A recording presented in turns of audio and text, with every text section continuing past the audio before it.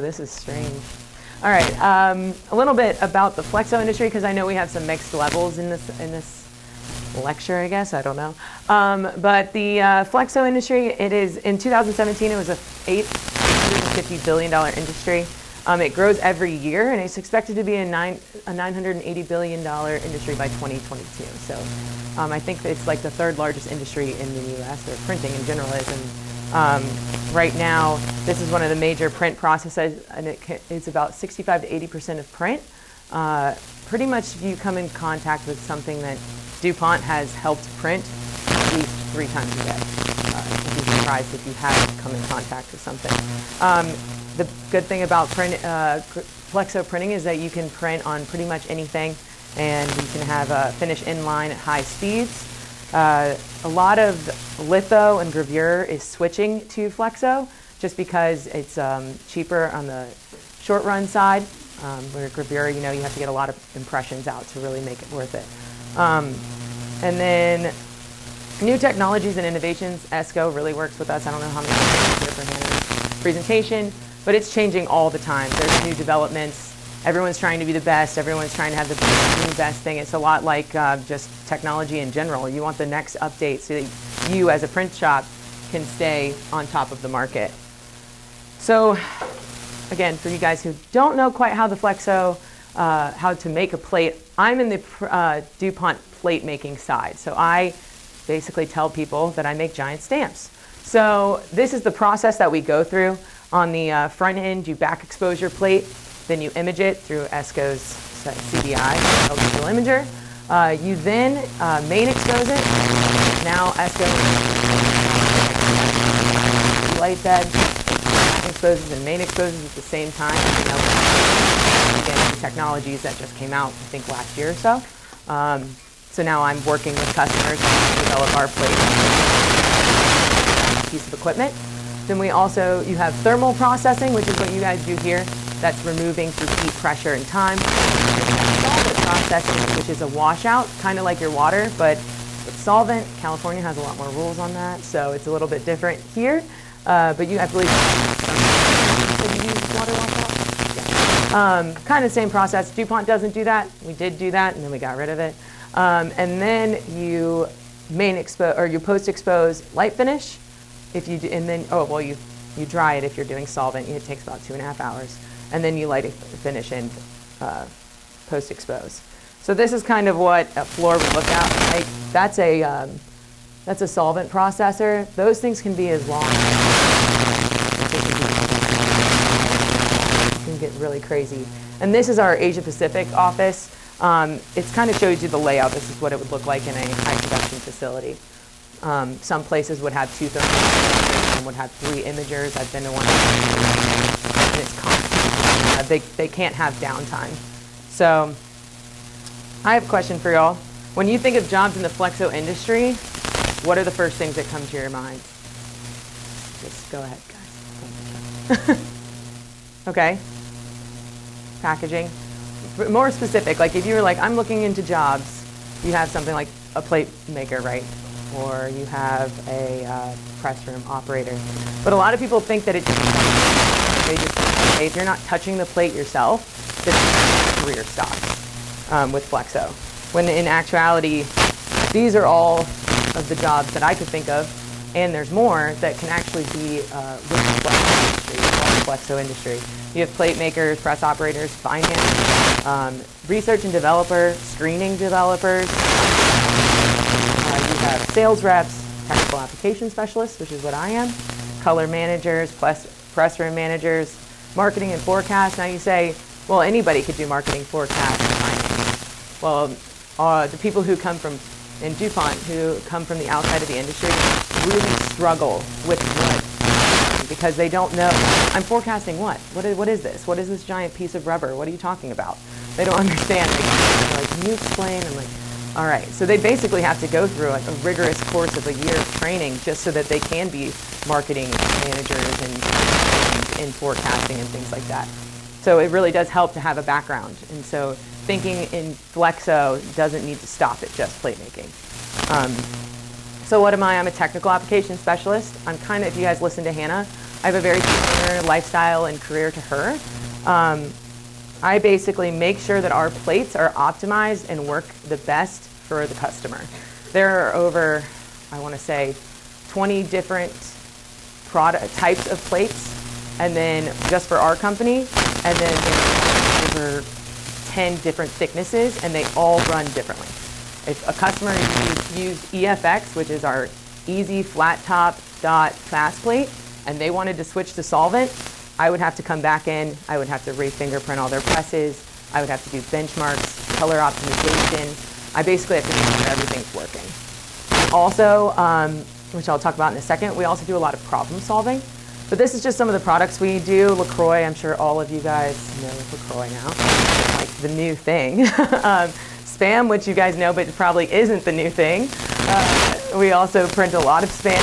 And then Tetra Pak, which isn't so big here because it's really not recyclable. But Tetra Pak is a really big one that we also print. Pretty much travel everywhere. This is just a list of places that I've traveled that I kind of came up with. I go to LA all the time. I go to San Francisco a lot. I came here. I've been to St. Louis, Cincinnati, Chicago, Charlotte, Raleigh, Rochester, New York City, Los Angeles, Napa, which is cool. Got to go to Sonoma because we print there, so it was a nice weekend last weekend that I had in Napa.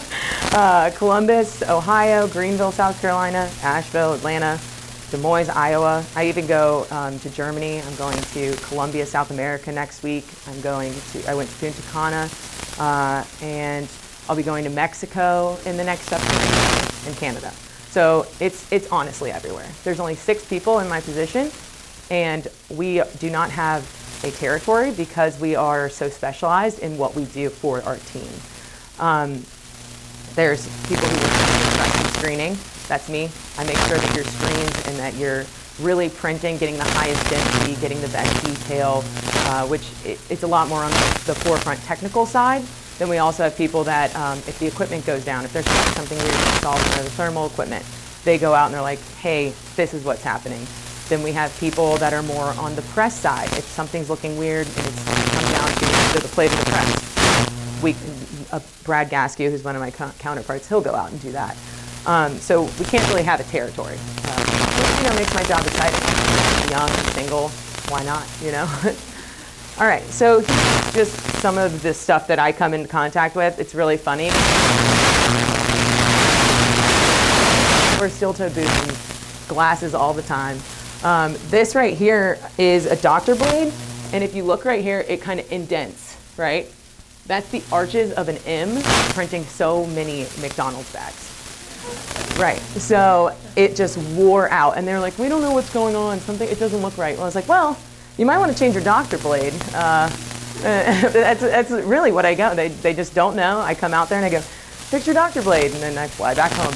Yeah, it's that crazy. Sometimes I'll go out to customers and I'll show you. I'll show you guys. This was a customer I went to. This was from my report. I just pulled the pictures. So if you look right here, we have a little bit of an artifact coming in, and they're like, oh, it's your plates. Something's wrong. It's in here. We have this weird blip, and then we have this chunk in the plates. Again, this is all, the customer thinks it's all my fault, right? I come in and it's your fault. What have you done to these plates? Fix it. Okay, all right. So what I do is I come in, I kind of like assess the situation. I say, why don't you show me everything? Show me around, what's going on?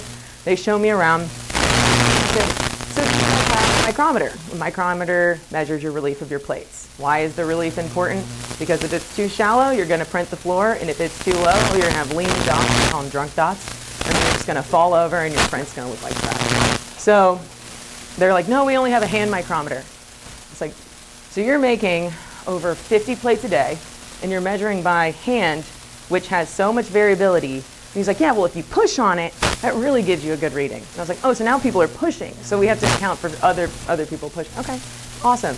He's like, no, I promise it's always 22 relief. I promise, 2022 relief. Okay, yeah. Do you mind if I take these plates home with me and I measure them back at the CTC?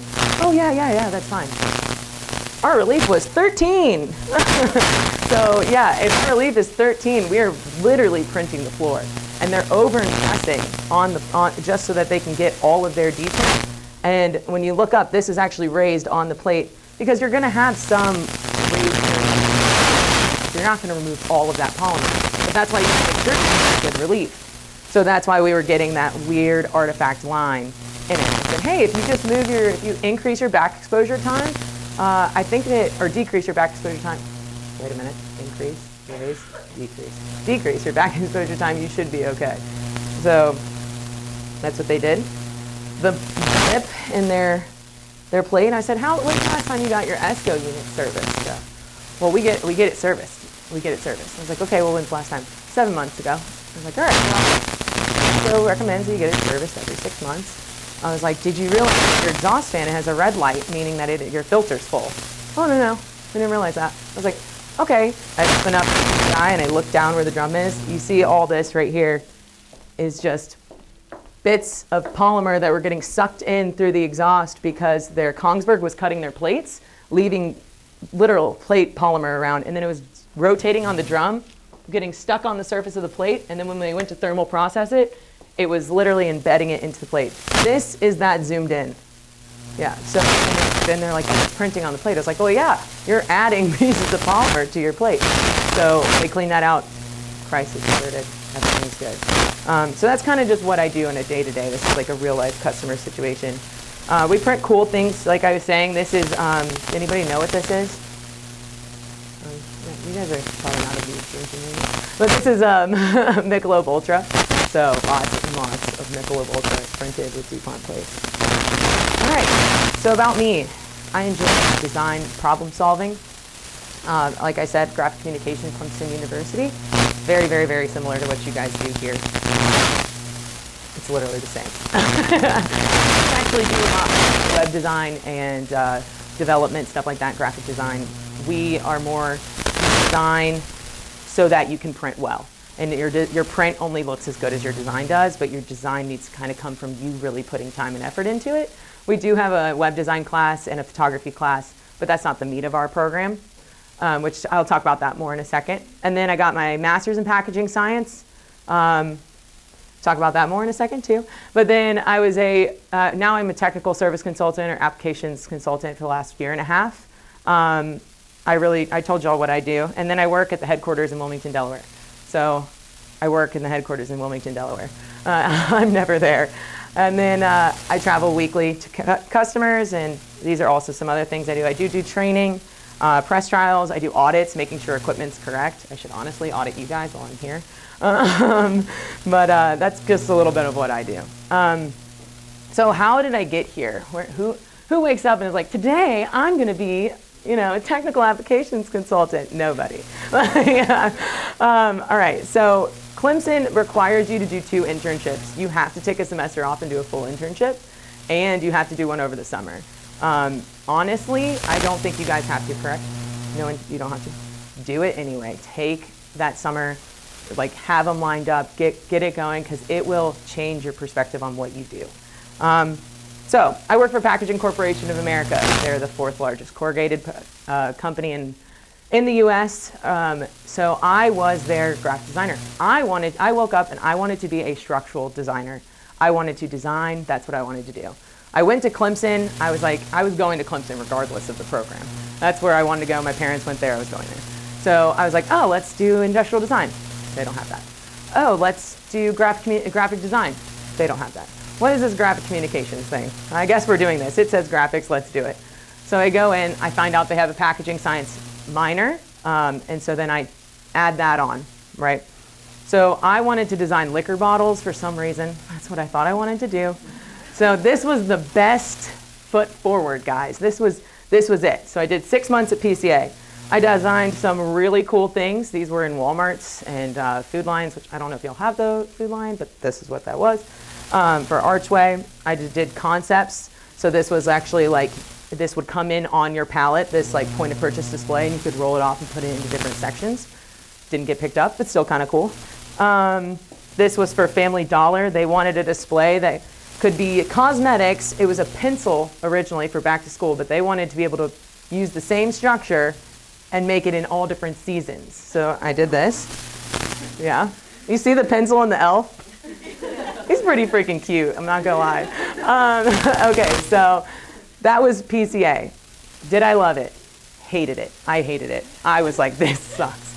It was 6 months in. I mean, don't get me wrong. There were other people there. They thought this was it for them. They loved it. But you aren't designing for you. You don't design what you think looks good. You're designing for what other people want. And so I would design something like I thought what looked amazing. I think I designed just the purple one. And then they're like, no, we want flowers on it and make some wave things. And I was like, this looks awful. But okay. So you just have to keep designing for other people, which can get exhausting because your creativity feels stifled.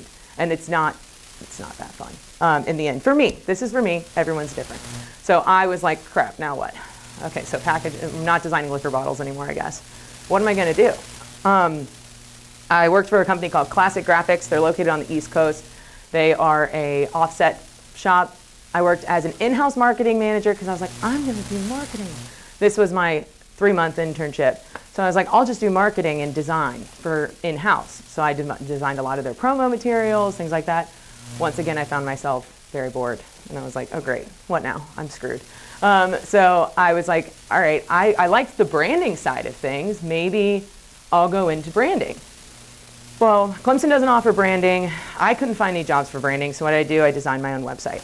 I created a website of everything that I knew and everything that I had done at Clemson. I wish I had internet so I could scroll. This is still live. It's EmilyAyersPortfolio.com. Look it up if you want. My legal name is Emily. I was named after Clifford, but I go by Allie. Emily was that, I know. But anyway, so then I created this website and I started freelance designing. I did logo design. This is kind of what the page looked on if you clicked on my logo. And these are some of the logos I created. 1, 2, 3, 4, 5. 5 of these are actually still used. Well, this company went out of business. 4 of these are still used today. One of them was just a concept that I created in class.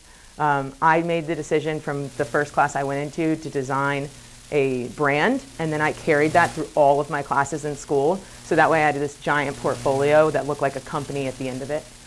That was just my personal choice. You don't have to do that. I don't know if you guys are allowed to do that. So this was that right there. This was packaging classes, my branding, and this is where I decided, oh, maybe I do want to do branding.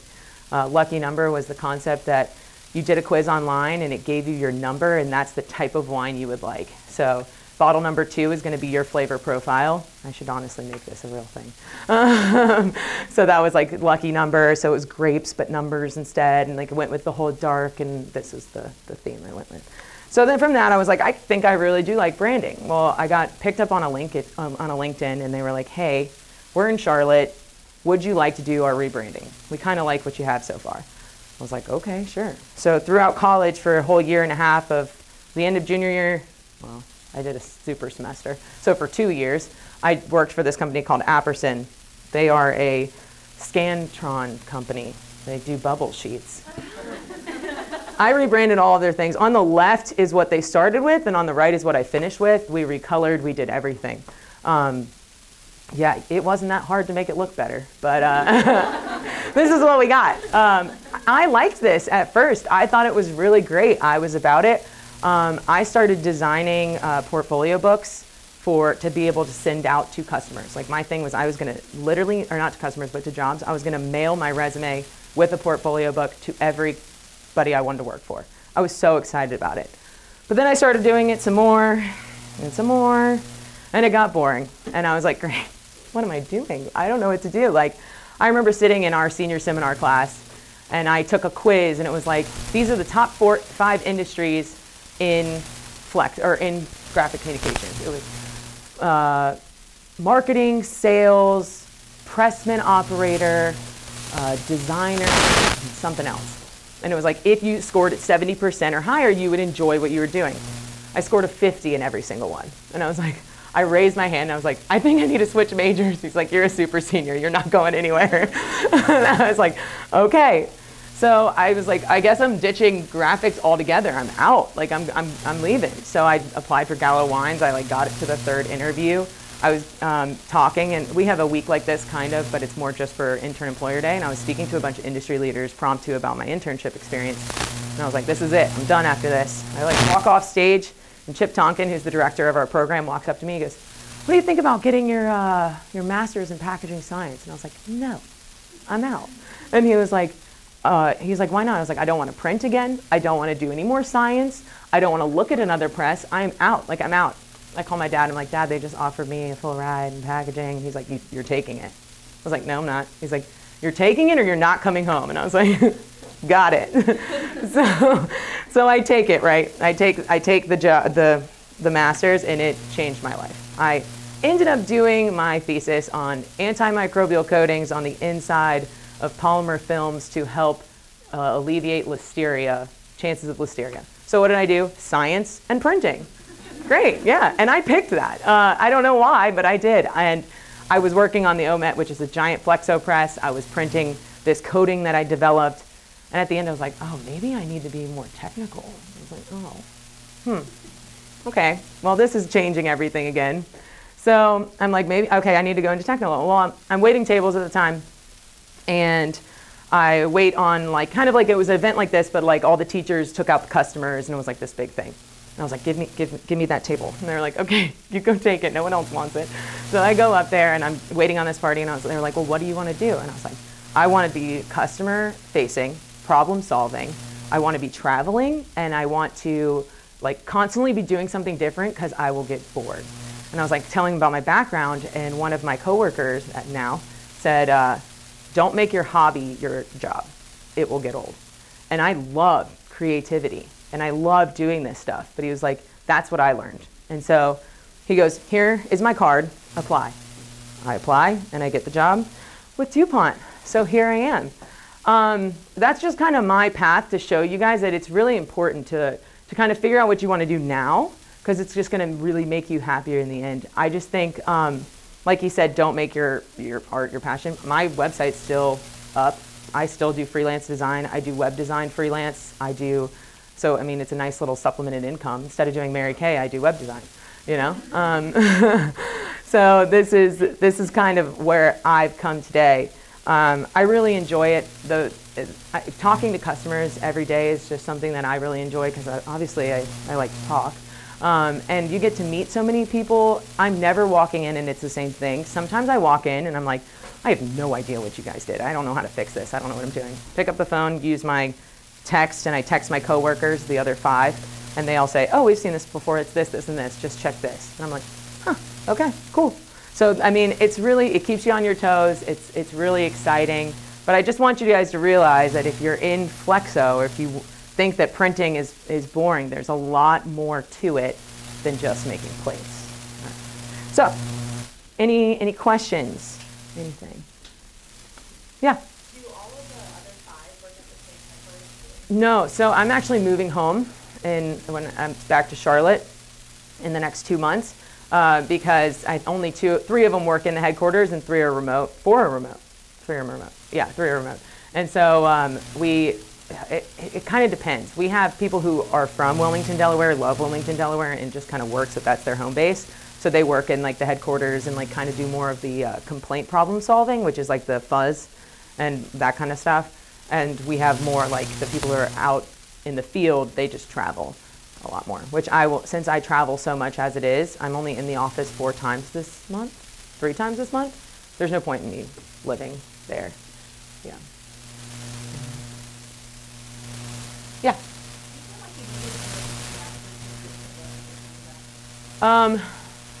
Yes.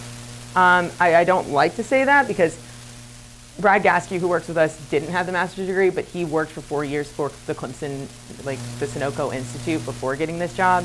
Having the master's definitely gave me that leg up to be like, because I'm young, and that's definitely still a problem, but it was definitely a problem, but I had to like prove myself through my knowledge and be like, listen, I have a master's. And I think it did help in that sense. It also helps me, I think, in a lot of what I do, because I work in a lot of films, and my thesis was in films, so I know a lot about like linear density polyethylenes, linear low density polyethylenes, PET, PP. I know what they do, simple terms, what needs to be corona treated. So like that kind of helped me, I would say. Yeah. What would you say? You work for DuPont, which is obviously a large corporation. Mm-hmm. What would you say are some of the advantages and disadvantages of a large corporation versus a smaller? That's a great question. So within the DuPont umbrella, there's everything. We were the inventors of spandex. I mean, you can thank us for that.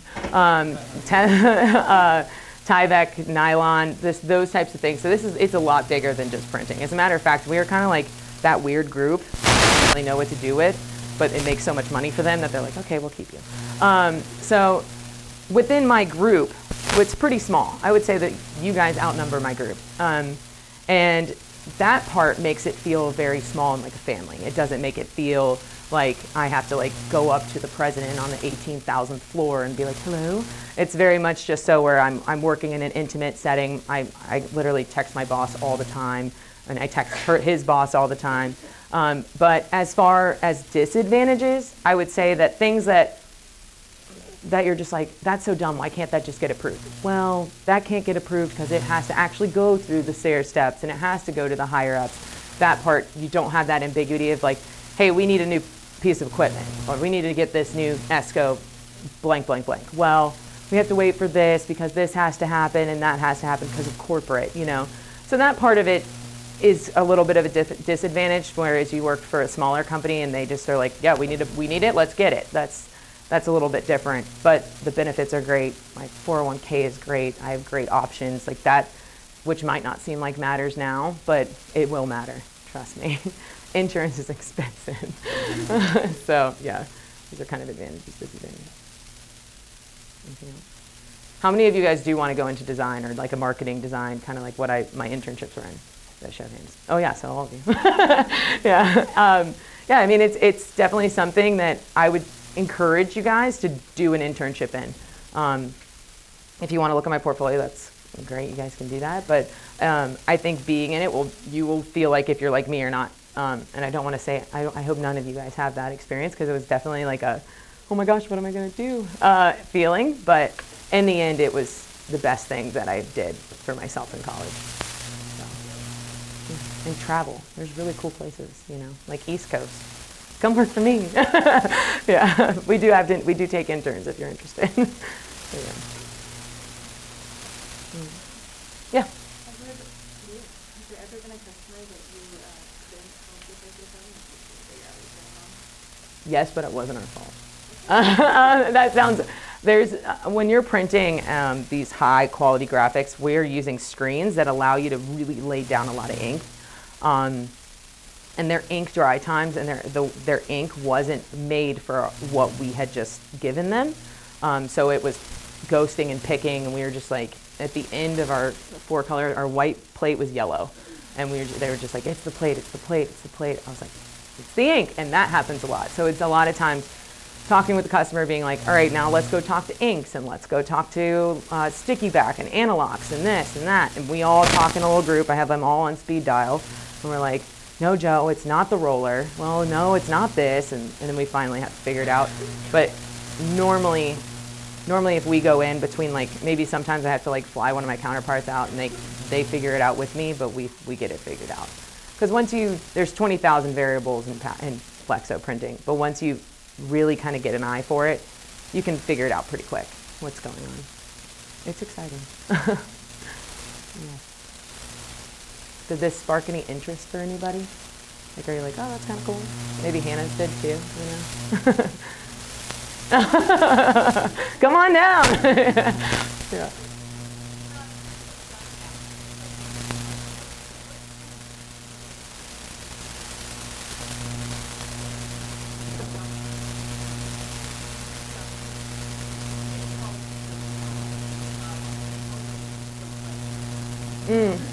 Yeah.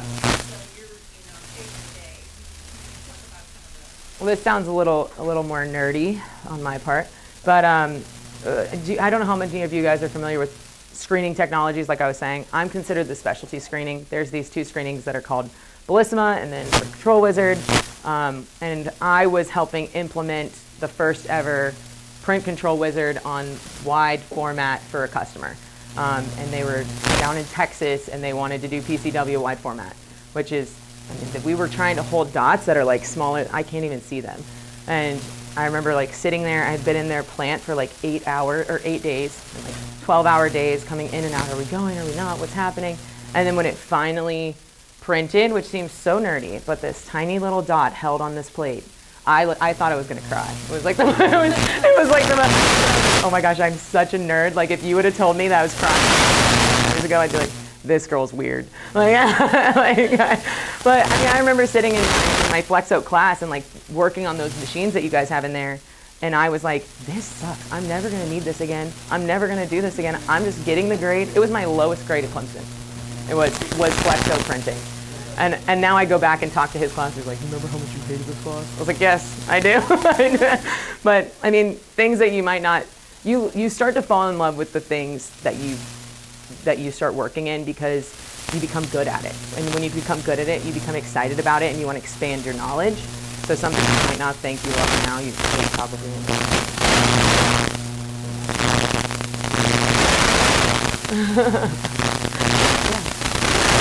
pass out my cards. We are looking for interns, but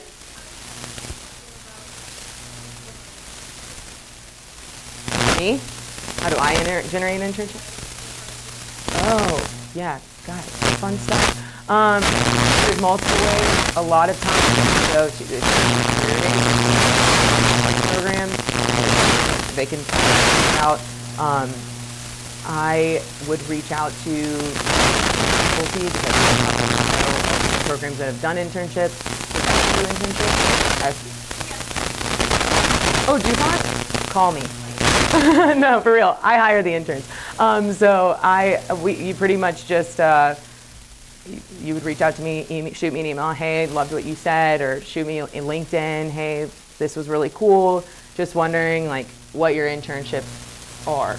I mean, you will have to come to Wilmington, Delaware, but it's 40 minutes from Philadelphia, which is really freaking cool. Okay, and then you're only an hour and a half from New York City, which is also really cool, and you can take a bus for $12. So, yeah. So if you ever, I mean, all my interns go to New York at least 3 times. Yeah.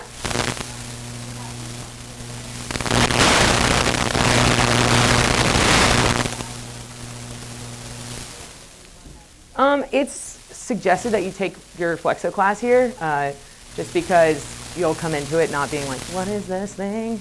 And you'll kind of know what you're doing. But I have had students that have literally just started, it's their sophomore year, so some are going into sophomore year and they have no idea what they're doing. And by the end of it, they're like, can't wait to take my Flexo class because now I'm going to be able to sleep during it. Because I mean, it really is kind of how it works out. My interns are normally very self-sufficient. They have a lot of, I don't micromanage. I give you a task and I'll normally be like in California and I'm like, hey, are you doing this? Is this getting done? Yeah, it's already done. Do you mind if I leave at 3? I'm like, sure, if it's done and you sent it, send me the confirmation, you can leave at 3. It's very much you manage yourself because that's how the industry is. I'm not going to babysit. I don't babysit, and that's how I think interns should be run. I mean, they work for me directly. I'm not very high-strung, if you can't tell. But yeah, so it's definitely a pretty cool opportunity. We only hire out of Clemson guys because they're the only ones who come. So I heard there's some competition with Clemson over here. No, I'm just kidding. But yeah, so I think it's really, and we do pay $5 an hour. And most of my interns do Airbnb for like months, so they get like a 5-month Airbnb or 3-month Airbnb, and that's how they do it, which is like $600. So you can be making some. There's not. Bye. From Delaware, I send it to my workplace. Don't tell anybody that. I don't get audited, but yeah. It's pretty cool. Flat.